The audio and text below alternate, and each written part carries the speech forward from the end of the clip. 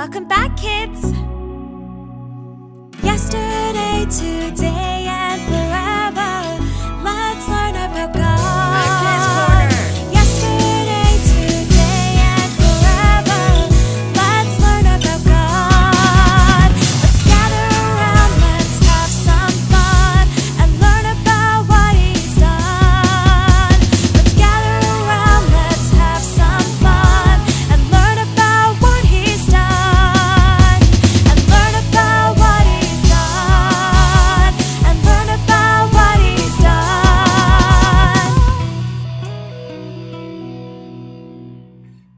Hey crew, guys, come in here quickly. Arnie, quiet. I just put Leah to sleep. Oh, guys, I was snoring away and I was sleeping. What happened? What's going on? Okay, well, I was calling you for like 20 minutes, Aaron. Okay, relax, Arnie. You just only called us less than a minute. Took you long enough. Come on, man. Listen, man, I was up all night, stressing about the after show with Erin because Angie's in here and she's the one who's always coordinating what's going on behind the scenes. And now I gotta handle the lights, cameras, and the live action. Okay, I know, Aaron, but you won't believe what I just booked for our next gig. I know it's not better than this after show, that's for sure. We got approved for the Battles of the Bible Game Nights. For real, Arnie, that's awesome. I've been scripting this for so long. I know. How awesome is it going to be to invite some of the Bible's greatest warriors for the challenging game of who fought the best? Guys, I am so stoked. We have to have Benaiah and Samson. I don't care. That is gonna be quite the show. This is gonna be better than anything we've ever produced. That's for sure. Oh wait, I even have a cooler idea. What if we build 2 teams of the Bible's great warriors? What do you mean by that? That doesn't make sense. Okay, Aaron, imagine this. Team David, Samson, Joshua versus Team Benaiah, Gideon, and Barak. That is epic. My guess is on Team David. Samson's up that team by like 1,000 men. Are you kidding me, guys? Team Benaiah already is equivalent to more than 1,000 men. Don't y'all know he was the greatest out of the 30 mighty men? And not only that, David's he's David's number 1 bodyguard. So he has to be even better than David himself. I mean, like, if you're gonna protect the king, you gotta be stronger than the king. Okay, I rest my case. This battle can cause such a great response from our audience. We can increase polls, viewerships, comments. Wow, I'm so excited! I gotta reprogram the imagination station to make sure we can get all these heroes from different timelines of the Bible together in one place. This is gonna be so much fun. Aksha, please make sure that you run some operative checks on the imagination station to ensure that we have no setbacks or malfunctions. We don't even have Johnny with us to help us. So you know what? You need to do this, Aksha, okay? Of course. And we have to make sure this goes right and proper so we're successful, okay? Okay, I'm just gonna need some time to work on the quantum physics and then try to fix the screwdriver of that part. And then after I go through the quantum physics, I can finally find a linear equation for that, and then I can write the calculations, and that can bring them here. Yeah, you know what? I got you. I understood only 10% of that, but I'm here. Let me know if you need anything. I got you. Aaron, you're not helping her, okay? You have to work on the lights, the camera, the scripting, the games, the snacks, all of that. You guys, we have our own responsibilities. We can't be overlapping, okay? Well, that calls for some kind of, I guess, cool optical illusion. Would you look at that, kids? I guess I learned the cool snapping that Arnie does as well. Hold up, if we're gonna do all this work and Aaron is covering the entire production of this episode. Yep, I'm busy. Arnie, what are you gonna do? Well, you guys, I gotta go. Make sure you do your things and I'll catch up with you guys later. Okay. Where did she go? Not again. Hey kids, welcome back to another episode of Kids Corner. I think it's only fair that we start off with some worship. So kids, are you ready to join me? I sure am. Aksha, where'd you come from? Well, task going on the imagination station and there was a malfunction. A malfunction? Okay, you know what? We can stress about that later. I think you should join us in worship because it's perfect timing. So kids, are you ready? Let's start. There's a table that you prepared for me in the presence of my enemies. your body and your blood you shed for me. This is how I fight my battles.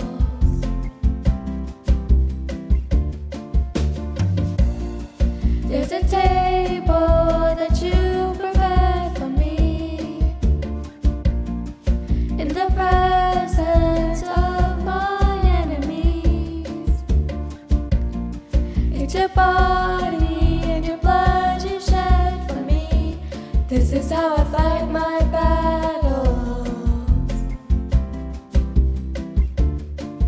And I believe you overcome, and I will lift my song of praise to what you've done.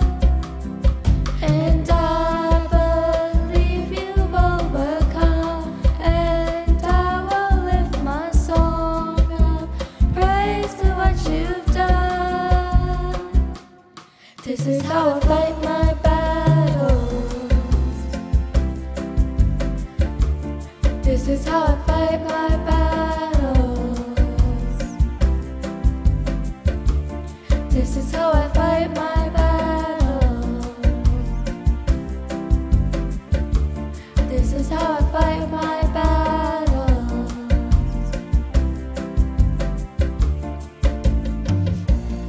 In the valley, I know that you're with me, and surely your goodness and mercy follow me.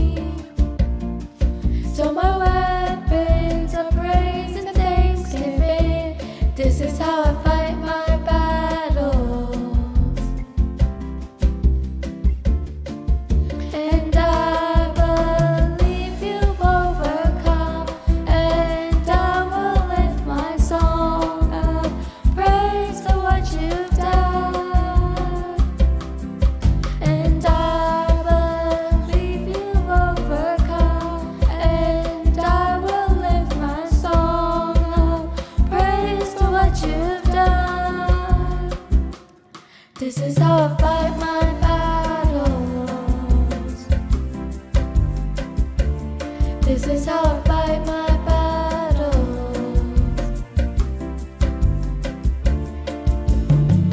It may look like I'm surrounded, but I'm surrounded by you. It may look like I'm surrounded, but I'm surrounded by you. It may look like I'm surrounded, but I'm surrounded by you. It may look like I'm surrounded, but I'm surrounded by you. This is how I fight my battles. This is how I fight my battles.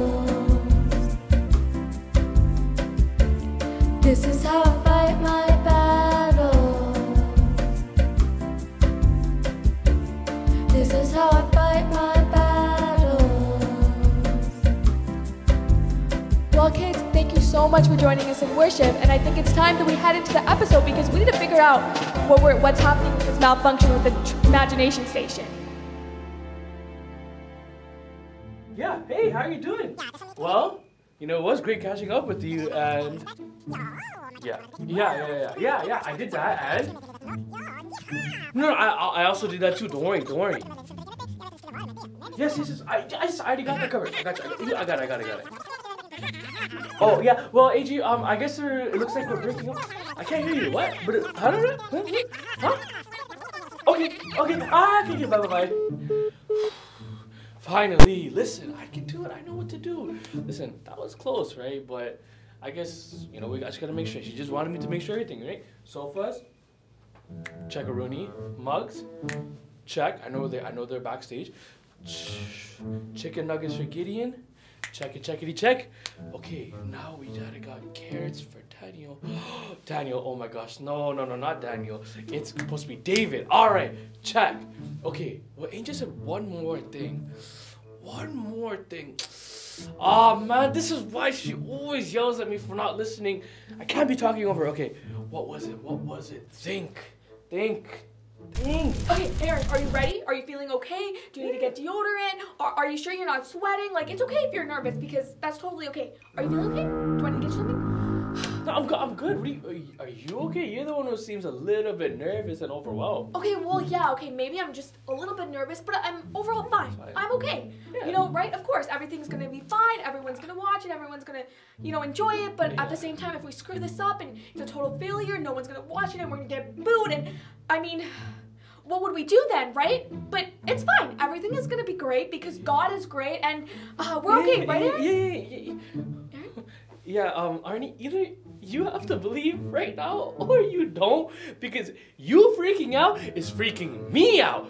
Guys, kids, what if she's right? What if Arnie is right? Okay. Let's just think this through. Can we do this? All right, guys, are you ready? Are you guys mic'd up? Are you mic'd up? Mics! That's what it was. Oh no, Angie. I remember Angie was telling me that. That's what we're missing. Oh wait, we're missing that. We are doomed. We are so doomed. Okay, I knew it. I knew we wouldn't be able to do this. It's over. We're not capable of pulling something this epic. I'm so sorry, guys. I should have given up yesterday. Before we even thought about putting this into action. I'm so sorry, guys. Whoa, what is happening? What is up with all this negativity and distress? Hello, did everyone forget about Jesus? Like, he's right here with us, and at the end of the day, this program isn't for us or for our fame. Neither for the warriors either. It's all for the glory of God, so we can teach something valuable to the children around the world. You know what? Aksha's right, Aaron. What are we doing panicking like this? The Bible clearly says in Psalms chapter 28, verse 7, the Lord is my strength and my shield. In him my heart trusts and I am helped. It also says in Isaiah chapter 26, verse 3 that you keep him in perfect peace, whose mind stays on you, because he trusts in you. The entire Bible is intertwined with the trust in God, to be our refuge in hard times, but we be careful not to trust and just trust at the same time. What do you mean? Okay, well think about this. Can you be in two places at once? No? Can you serve two masters? Legally? No. Exactly. In the same way, the Bible says in James chapter 1 verse 6, but when you ask him to be sure that your faith is in God alone, do not waver, for the person with divided loyalty is as unsettled as the wave of the sea that blown and tossed by the wind. But what does that mean, Aksha? Essentially, what James here writes is that you can't say you trust God or ask for help, but divide your trust up in pieces. So bits if you're afraid, nervous, panicking, and low. Instead, your trust must be fully in God alone, because don't be like a seesaw going up and down. Stay steady in your trust, or else you'll be like a messy wave getting tossed in a wild storm. And I don't think anyone wants to look like that. You know what? Definitely not. Could you imagine my hair going through strong winds? I could never. Not just your hair, Arnie, but most importantly, your soul and your relationship with God. If you want to stay steady victories and steady results in your life, you need to be steady in trust. If your trust is unwavering, then your victorious will never waver either. Aksha, you are right. This is such an eye-opener. I can't tell you how many times I've been feeling like I'm always tossed up in this wave, and I think it's because my trust has been just so unsteady, right? I might just say I trust God, but then my actions are literally proving the opposite. And parts of me always keep doubting and doubt. And that's why probably throughout my life, all the battles that I feel more fearful than actually being confident. And even though I had victory in the end because Jesus never leaves or abandons me, I always kind of feel silly because why did I doubt him in the first place? The worry brings out the worst in me. I immediately feel defeated even though I haven't even tried. Yeah, but kids, I wonder if you ever felt that way too. Have you ever been in a situation where the mountain looks so huge from where you're standing and it feels like it's almost impossible to climb? But by the time you actually walk closer to that mountain, you realize it was just the size of a little step. It wasn't even that big. And all you had to do was walk up to the mountain and its size for what it is. Sometimes distrust makes us view the situation when it's really from us seeing the truth. And that's something we can conquer. That's why Paul wrote in Romans chapter 8 verse 37, "No, in all these things we are more than conquerors through him who loved us." Come to think of it, the things Paul is referring to is the context preceding the scripture. It's all about trials and tribulations we'd walk through, but we'll make it through because Christ is for us, not against us. Kids, you can take out your Bible right now and read it for us. In Romans chapter 8, verse 31 to 34, it says,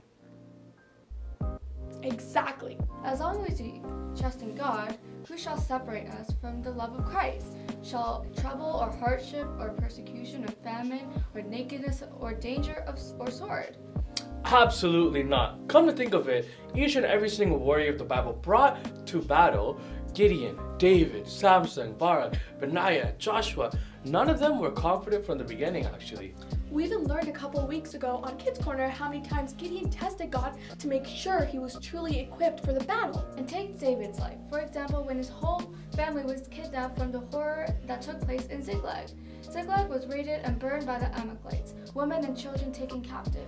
You know what David did?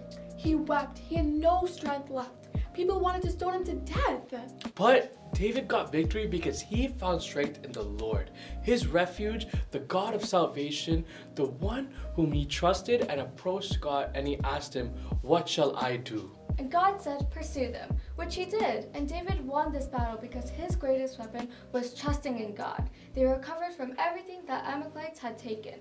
Nothing was missing, young or old, boy or girl, plunder, or anything else they had taken. David brought everything back. Putting his trust in God made David one of the Bible's most noble warriors and soldiers. Let's take Barak too. For instance, the Israelite general Barak was not eager to fight the large number of Canaanite kings. When you look at the odds he faced, it was hardly surprising. His enemy was more numerous, better equipped, and had excellent morale. And their technology was far more superior because they controlled metal making, so their weaponry was tougher than anything that Barak could produce. Also, their enemy general, Sisera, had well-disciplined and seasoned troops as well. As far as Barak could see, facing them would be death, but eventually he persuaded to fight one of the most forceful women in the Bible, Deborah.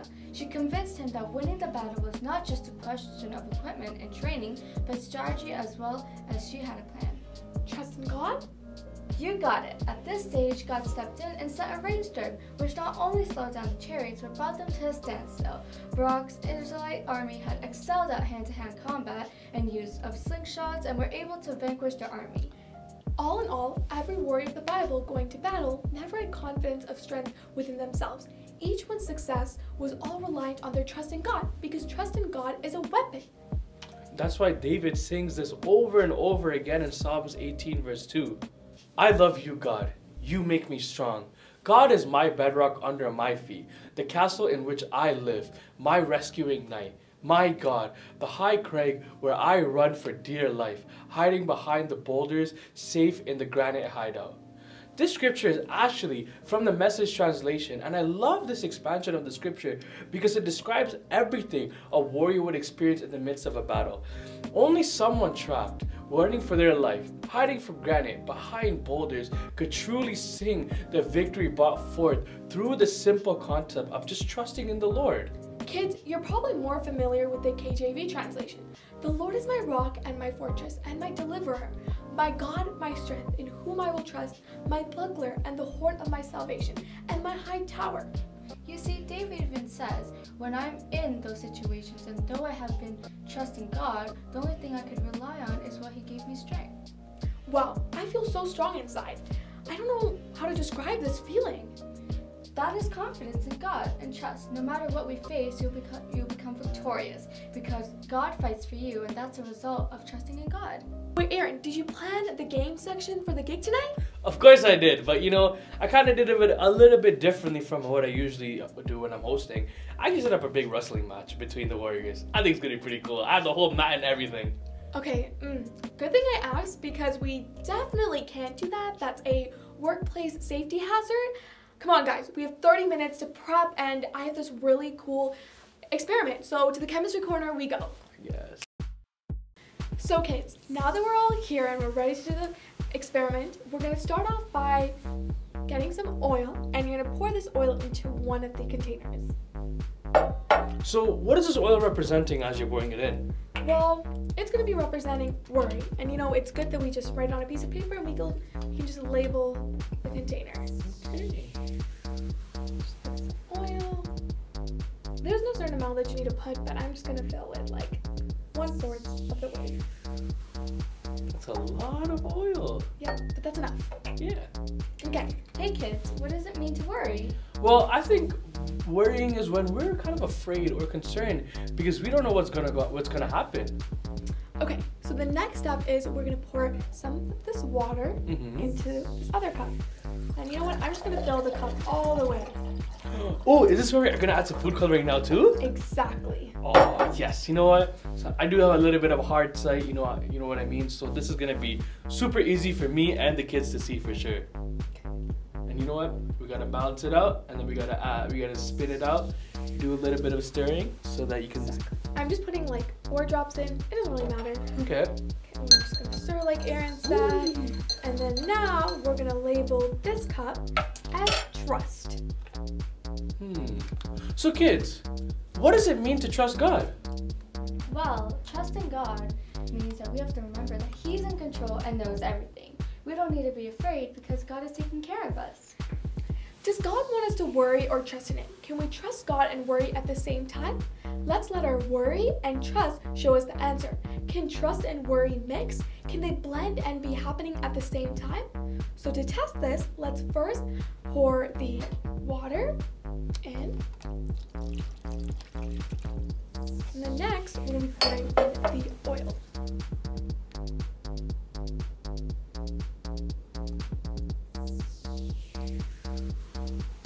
Whoa.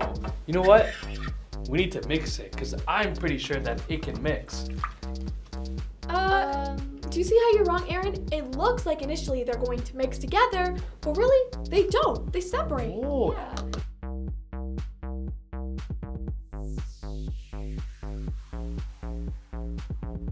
We added in more water to see if they would mix, the oil and the water, but they still don't. Yeah. The oil floats to the top and the water stays at the bottom. Mm-hmm. You can see a really clear distinction between the two. And from looking at our demonstration of worry and trust, can the two be mixed together and happen at the same time? Definitely not. Our hearts cannot be fully trusting God and worrying at the same time. Those two do not mix. God wants us to trust in Him whenever we are tempted to worry because He cares for us. He's in control and knows everything that has happened in the past, is happening now in the present, and will happen in the future. God is more than worthy of all our trust. You know what, guys? I've learned so much, not only through this experiment, only through the examples and the verses, but I've learned that I cannot trust God and also be worried at the same time. Kids, they don't mix. And at the end of the day, it may be hard. It may be hard to trust God. But if you just put a little bit of trust, for in the Bible it says, all you need is a faith of a mustard seed to move a mountain. So imagine if you put a little bit more of a mustard seed. Imagine how much you could do. Kids, today I want you guys to know that I know it's hard, especially as these times are coming, as every single day you're progressing in this world. I know it's hard, but kids, when you trust the Lord with all your heart, with all your soul, with all your mind, I promise positive results will come out.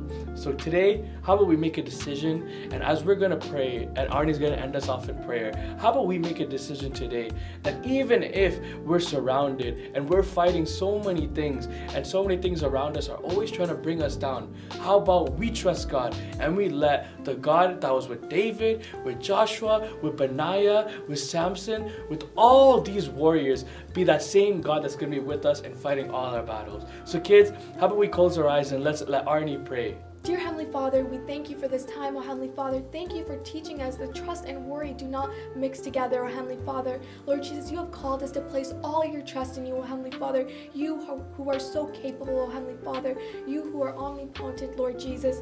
Lord Jesus, we thank you, Lord Jesus, that we can put our trust in you, and you'll never fail us, oh Heavenly Father. You never failed David, and you'll never fail us, Lord Jesus. So as we remember the promise for this year, Lord Jesus, the year of fulfillment, Lord Jesus, let us put our trust in the God of Jacob, oh Heavenly Father, the one that is our refuge, the one that will wipe away our tears, the one that has that will give all the promises that you have promised us, oh Heavenly Father, and the one that destroys our enemies and not us, Lord Jesus. That is the God that we trust. That is the God that we will continue to trust, oh Heavenly Father. So I pray for every single one of us members and the kids watching, oh Heavenly Father. Lord Jesus, we will face trials and tribulations, oh Heavenly Father, but no matter what, Lord Jesus, let us focus on you. Let us set our eyes on you, oh Heavenly Father. Let us know that we are set apart from the world, oh Heavenly Father, because we put our trust in you, oh Heavenly Father. So I thank you for the way that you have strengthened us throughout this lesson, oh Heavenly Father, the way that you teach us to put our trust in you, oh Heavenly Father. We thank you for being so good, oh Heavenly Father, for being so trustworthy, oh Heavenly Father. We give all glory and honor and praise and trust in you, oh Heavenly Father. We thank you for all that you have done, all that you are going to do. In all your name we say, Amen. Awesome, kids. Thank you guys for tuning in to another episode of Kids Korner. But I'm sorry, we got to cut this a little bit short because we got to run. We got to make sure the lights, camera, action, everything is good. And we got to make sure our guests are all clear and they're ready to join the after show with me. So kids, if you want to see that episode, drop a like and don't forget to subscribe. And if you want to know when we post our videos, which is Wednesdays at 7, make sure also clicking that bell so you get notified as well. Well, we love you kids. I'm sorry, we gotta get going, but don't forget to trust your Lord with all your heart. We love you kids. And with that being said, I got nothing else to say. So I guess this is bye kids.